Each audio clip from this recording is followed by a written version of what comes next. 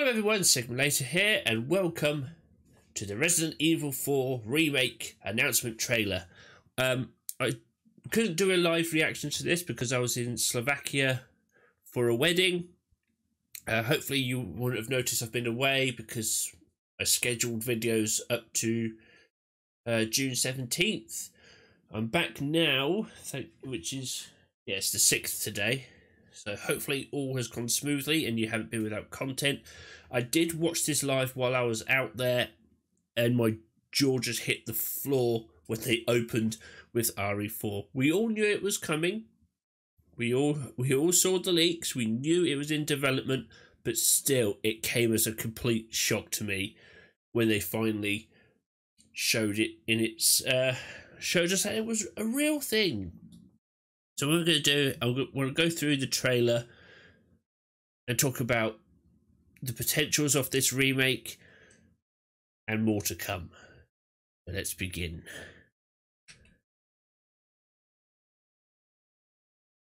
We'll watch the trailer through first and then I'll break bits down. March 24th, 2023. Olé!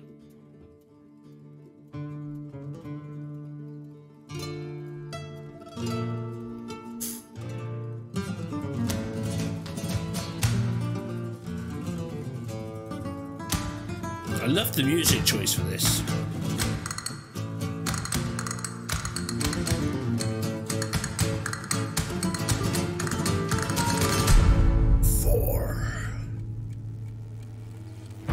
Condor 1 to Roost. I've located Baby Eagle.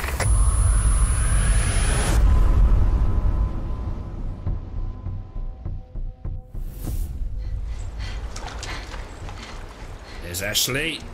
Looking fine, girl.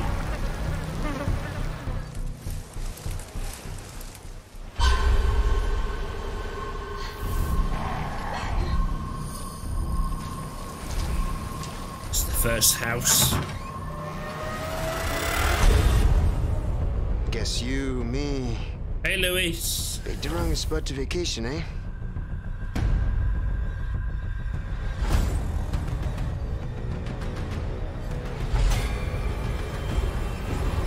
Zeta, Mendez. You will receive our most sacred body. No thanks. It begins now.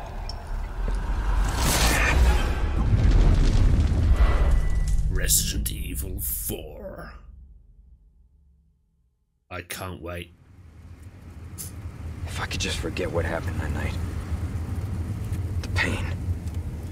Even for a second. Actually, is looking fine. This time, it can be different. It has to.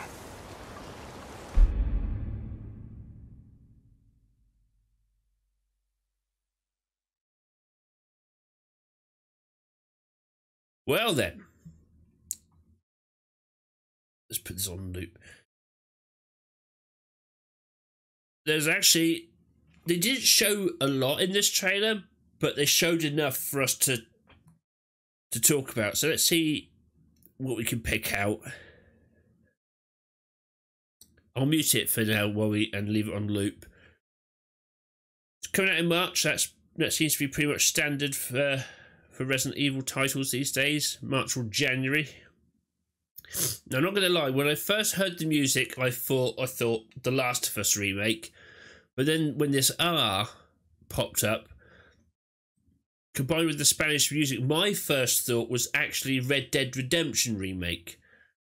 And I don't know why it did not occur to me that this was the Resident Evil font. And there we go, Resident Evil 4. I tried to be as quiet as I could when this trailer dropped. Right, because when I was it was midnight in Slovakia and I was sharing a room with someone else. Here's our first look at Leon. Now, we didn't get this in the original Resident Evil 4, but this is Leon and President Graham. We can see like this bit here where he's tapping Leon on the shoulder. So this is where Leon is obviously being assigned to go and find Ashley after being kidnapped. I love the fact that Leon is in his Infinite Darkness look here. It's really helping to make all the Resident Evils feel connected. Regardless of what you may have thought of Infinite Darkness, overall I enjoyed it. I don't think we'll be getting a second season. But for what it was, I enjoyed it. So I love the fact that he's in his Infinite Darkness look here. I have to agree with Claire. Suits just don't work on Leon. He needs a jacket, leather jacket, or that. No, it's a leather one. The one with he wears in 4. But Jin. So we're obviously going to get a bit more backstory into Leon, his relationship with the president, and how he became an agent after only being an RPD officer for a day.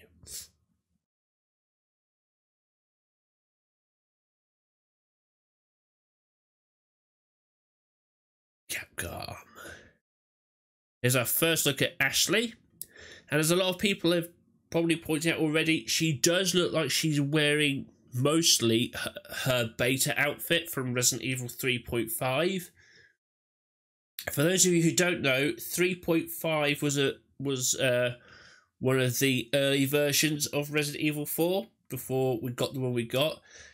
And in that one, Leon got infected by I think it was a gas. I can't remember too much, but he would hallucinate this zombie with a hook that would pursue him throughout the game.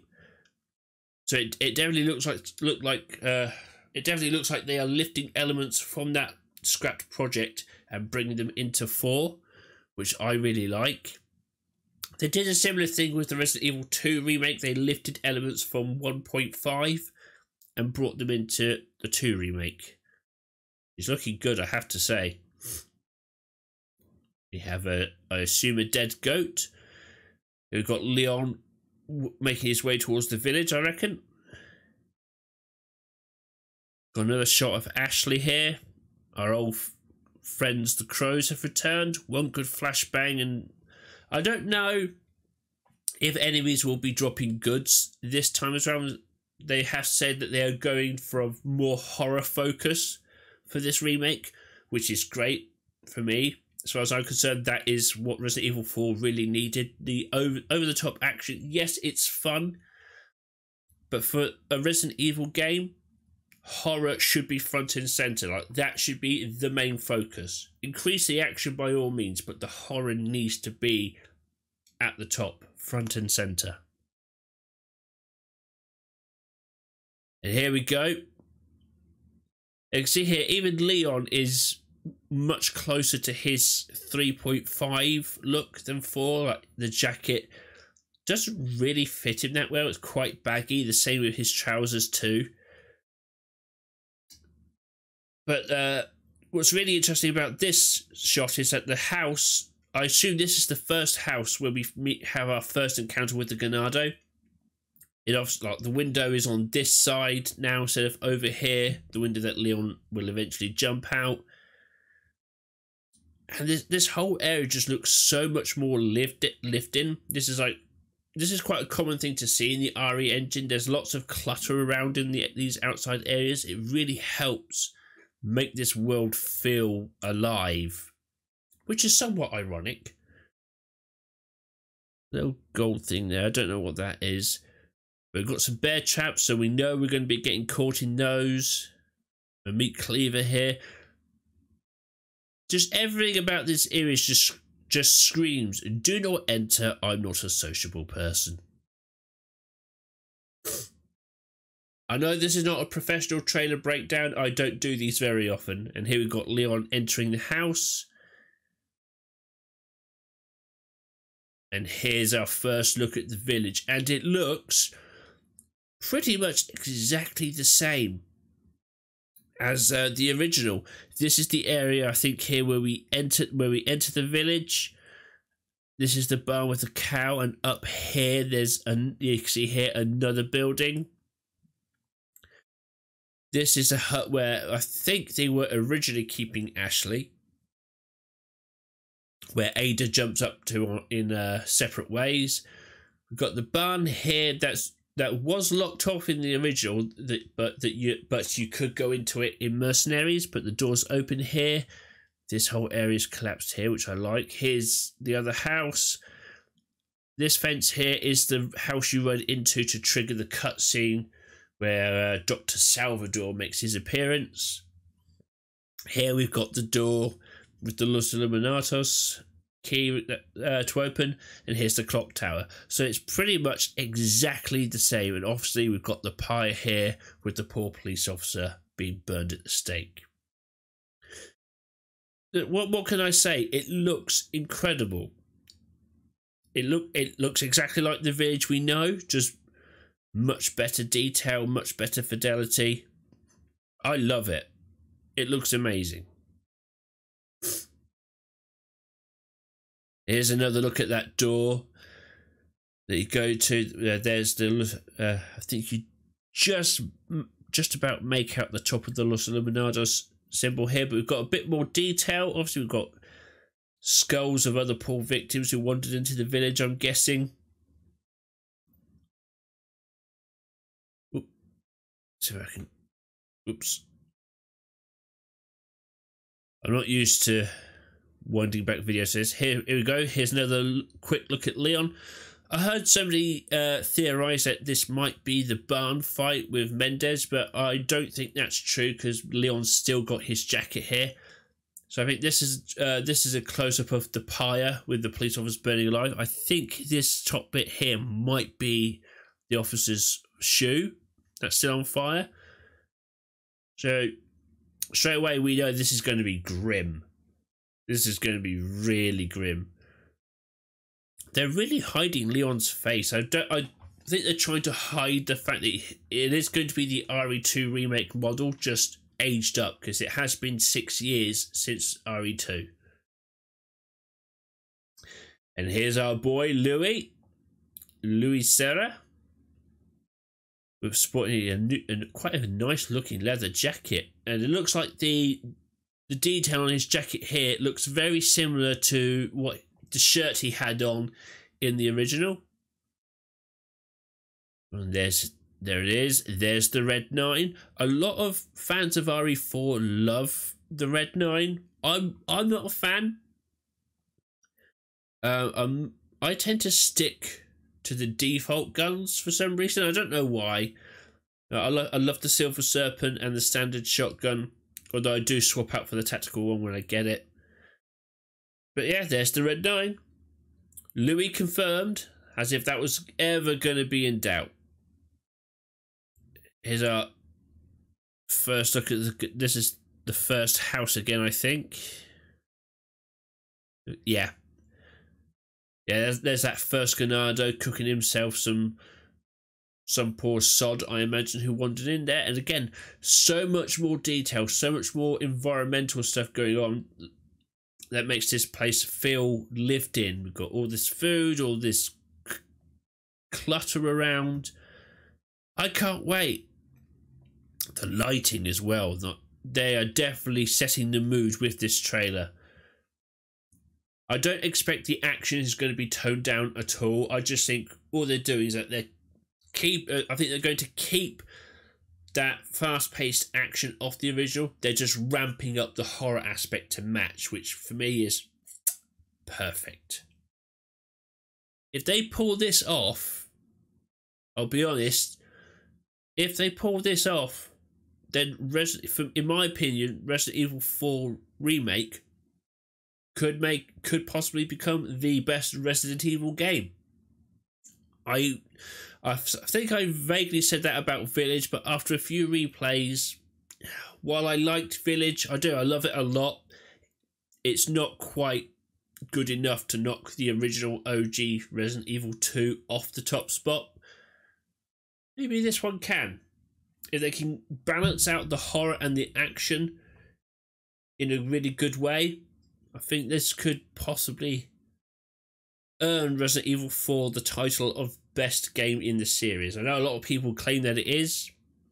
Yeah, that's fine, that's your opinion, I respect that. But for me, it was always okay. I liked Resident Evil 4, I have fun playing it.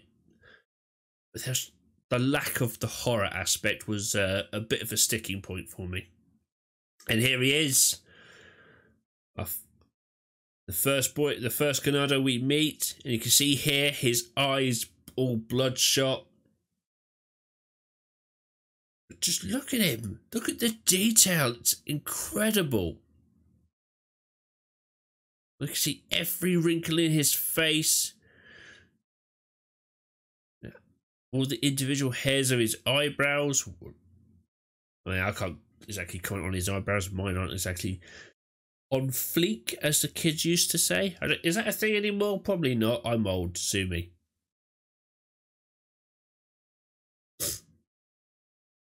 Now, this area looks new. Don't you buffer on me.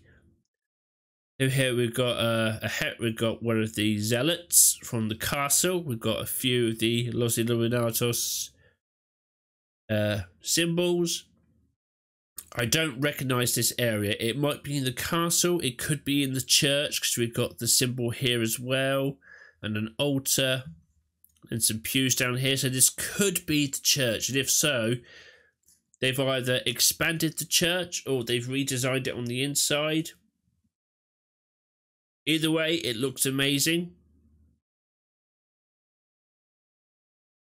Here we go, the more zealots.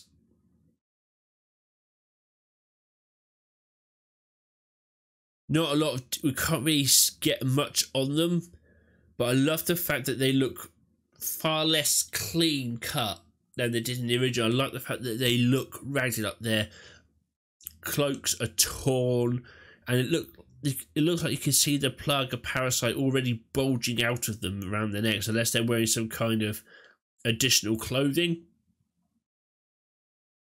I mean, if you're walking down a dark alley and you see these guys coming towards you, you're going to turn around and leave quickly, aren't you? I would not be hanging around. We've got some more got some more villagers here, more silhouettes rather. And they look quite normal from this angle. I suppose that's most likely on purpose. They don't want to obviously show off everything in this initial trailer. And here, as we saw, as I accidentally skipped ahead, here's Ada. Unfortunately, it has been confirmed that Jolene is not reprising her role as Ada from Resident Evil 2 Remake, which I think is a shame, because I think she did an amazing job. So we're going to get a new Ada voice to go with the new outfit, and I love the new outfit. She's wearing this red tactical turtleneck number, and obviously she looks, it's reminiscent of her Assignment Ada look, but instead of wearing all black, she's obviously wearing her signature red. And I could be wrong, but going just by the jawline and the lips, it looks like they're using the RE2 model, which is great, because I think that's my favourite look for Ada. And then we've got, well, there's Mendez, but we'll go back here. We've got Leon in the boat. So Del Lago confirmed, do not shoot the water. I love the fact that the water still has that green murky tint to it. It's not clean water. There's all this weird white shit. I mean, that's probably just waves, but it still looks gross. I would not take a dip in that, let's put it that way. And there he is, the big cheese himself, giving off all kinds of Mr. X vibes. You can just about see some details of his beard here, his face, and he's wearing a hat, which I will 100% be shooting off. I wonder if there'll be an achievement for that, because there was one for Mr. X. But overall, he still looks like Chief Mendes. He's still got that coat with, I don't know what you call that bit that goes over the shoulders, but he's still a big, imposing dude. Some people are theorising that he might be more of a pursuer, like Mr. X, as well as a boss. I kind of hope that's true. I hope we do get to see more of Mendez, because I know in terms of the boss hierarchy, he was the lower level guy, but I felt like his time in the original was too short-lived. There's a close-up of Ashley, but if we go back a bit, here's a familiar sight. This is Leon when the infection of the parasites in him are hatching and taking control, or it's a hallucination. Some people have theorized that was a hallucination after his fight with Del Lago. Or it could be another element lifted directly from 3.5. Maybe Leon's going to be hallucinating things a lot more through this remake. So we're going to have to be dealing with him slowly losing his mind and his body as the game progresses. Which I hope is kind of true, because it would make that scene in RE4 where he kills the parasite in him with Ashley's help a lot more impactful. You know, there wasn't... They played on that a little bit in the original RE4, but in my opinion, not enough for me to be concerned for this character's safety.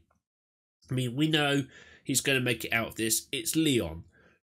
But if you don't feel like the characters' lives are in a very real threat or in danger, it makes it hard to take some of those elements seriously. So it looks like they're really going to be playing up on that, which is great. There's Ashley again. Oh, and here's our boy.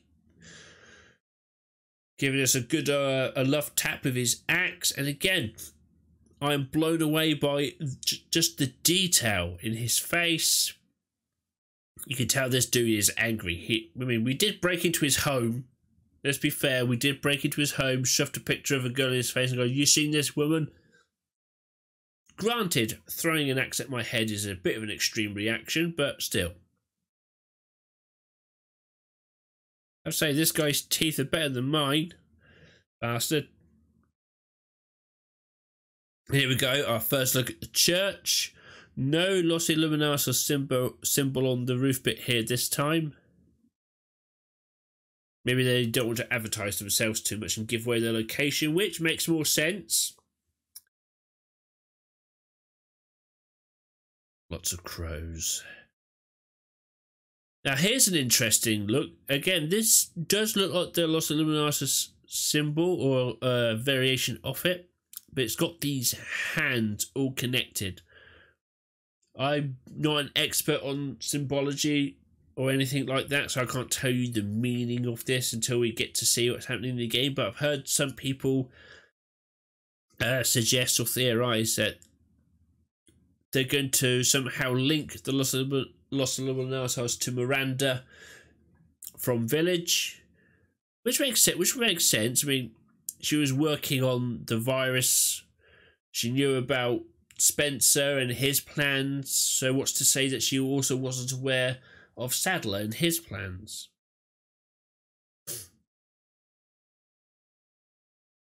And here he is. Here's our first look at the main man himself, Sadler. And again, looks like he's still got his very intricate hooded cloak look. His organic stick. I think this was it the Master Plug or the Queen Plug? I can't remember the name of it now. But this is the one that allows him to control the others. I'm very happy with what I'm seeing so far.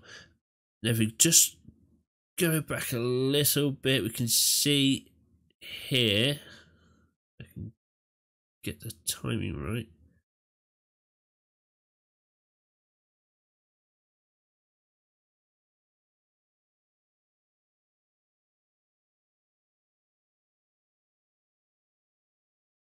There we go.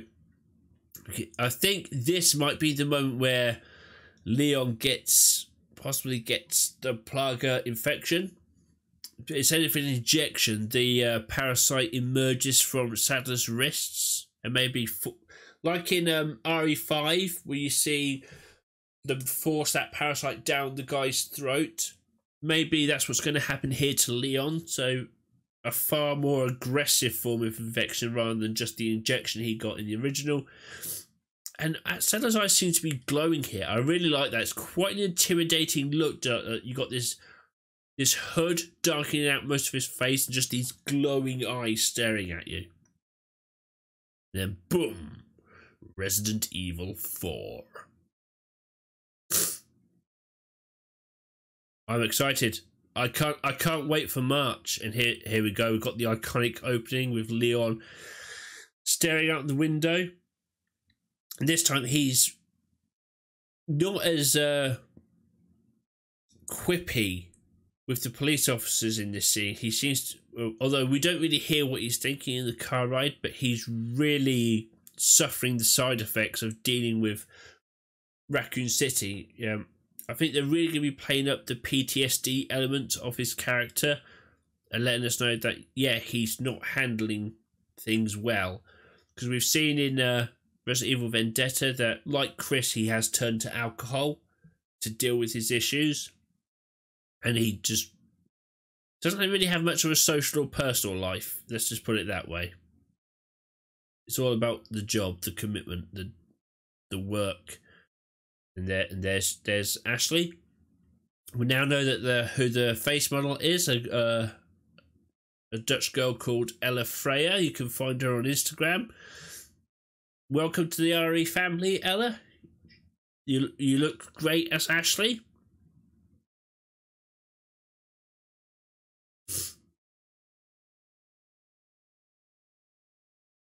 Here we've got a closer look at Leon in his new get-up. You can see the clock tower here, so he's obviously making his way into the village. And he's about to get a call from Hunnigan, because we can see he puts his gun down here. So maybe the calls from Hunnigan are going to be more real-time based rather than cutscene based. I don't know 100% for sure, but I would like that if that's the case. Much like how Jill and Carlos, when they talked over the radio, it was more real-time than cutscene, even though you could skip it. There we go. March 24th. Right, well, we don't see in this trailer, for some reason, they've also confirmed that they are working on content for the PlayStation VR 2. Now, I don't know if that means you'll be able to play the whole game in VR, or if there's just going to be additional content. But for me, it makes more sense if they are doing a version of this game where you can play the entirety of the campaign in VR. Because it really seems like Sony want the VR2 to launch with a very strong collection of games. They've announced Village is getting the VR2 treatment. We've got Horizon Call of the Mountain. So it makes sense to me that this will also be fully playable in VR, including any additional content that comes with it. I know 2 versions of RE4 in VR. What a time to be alive. I can't wait. I will 100% be getting this day one. And I will 100% be getting the PSVR 2 headset when it